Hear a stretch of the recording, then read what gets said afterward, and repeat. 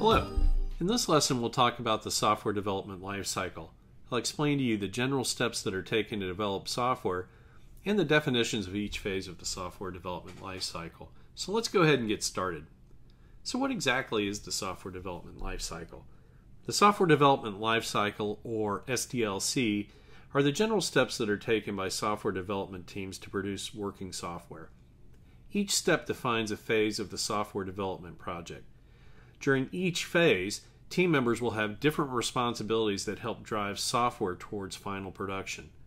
Some of these steps may overlap, but they generally define where the project is in respect to developing the final product. If there's difficulty in some steps, then the project may fall back to a previous step to fix the problem. For example, if severe problems are found during the test phase, the project may need to go back all the way to the design phase to fix the problem. Although there are many variations of this process and companies may have their own proprietary model, the following represents the general steps of the SDLC. These are the feasibility study, requirements analysis, design, code, test, deploy, and operate. Now, let's go through each one of these steps in a bit more detail and see how they all fit together in the process. The very first step in the process is the feasibility study. This process may be skipped for very small projects, but it can be a critical step for extremely large projects.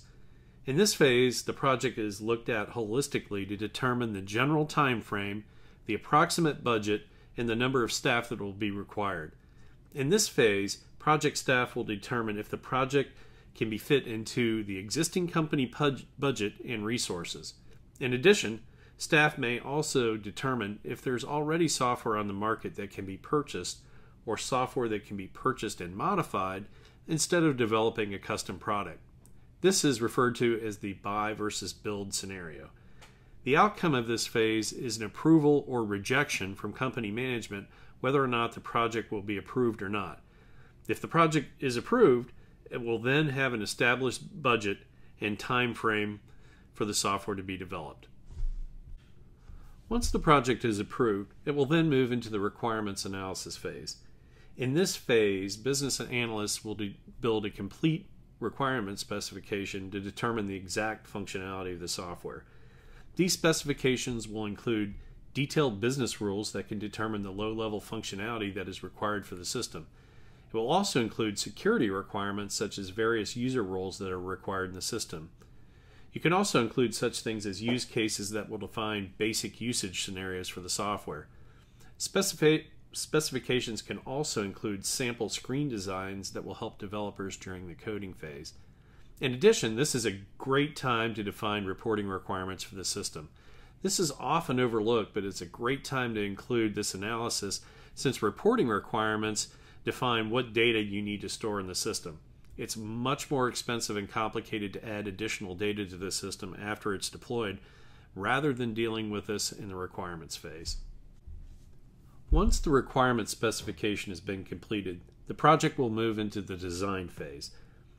In this phase, designers will map specific requirements into designs. These designs will include both logical models and physical models. The logical model will determine the groupings of software components that are necessary to meet basic requirements.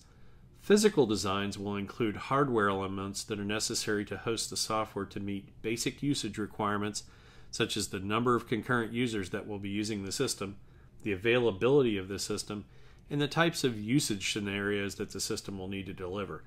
The physical designs will include server topology, network components, any mobile devices that are required, and perhaps desktop computers as well. The goal of the design phase is to provide developers all the information they'll need to develop code to meet the basic requirements of the system.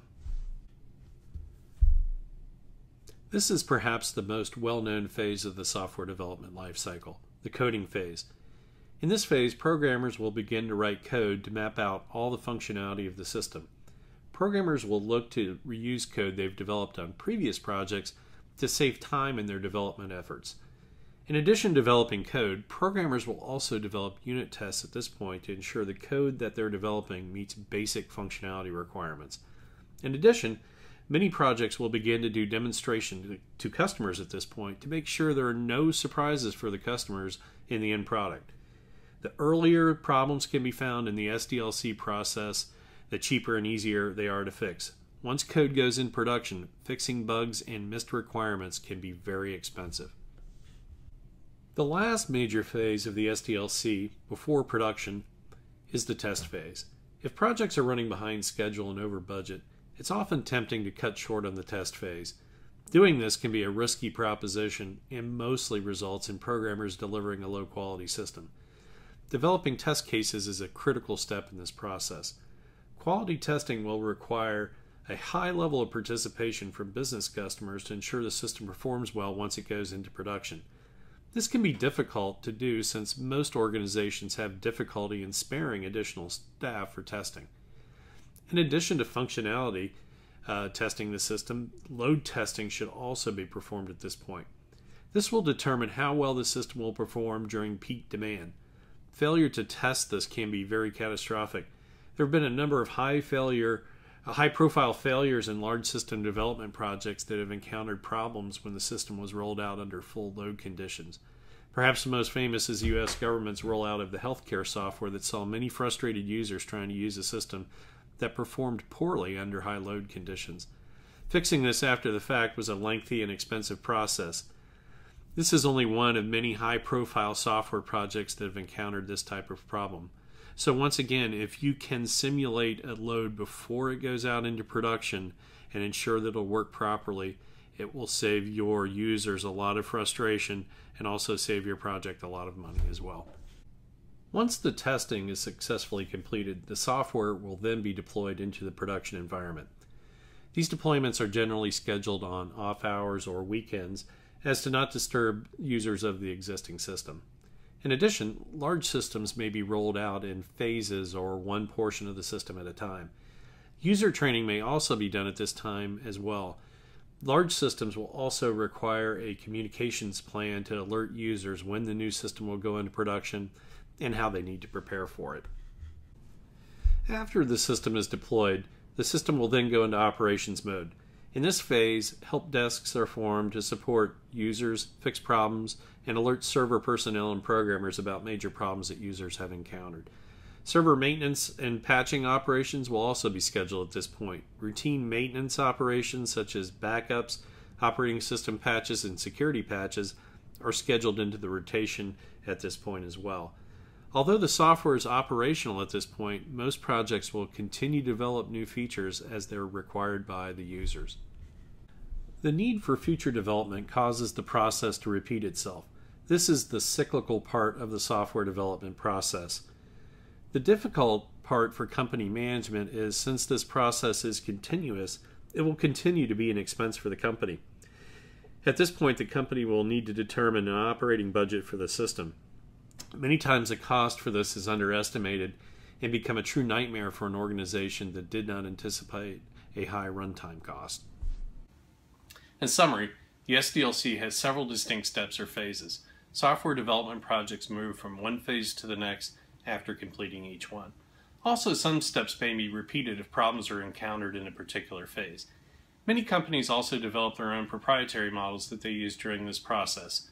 Even though they develop their own processes, it's still generally based on the phases that are described in this lesson.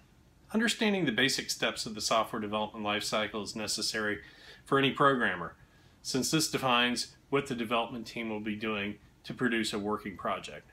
Software development projects are far more complicated than just writing code. I hope this lesson is giving you a solid understanding of the SDLC. Thank you so much, and I'll see you in the next lesson. Bye-bye.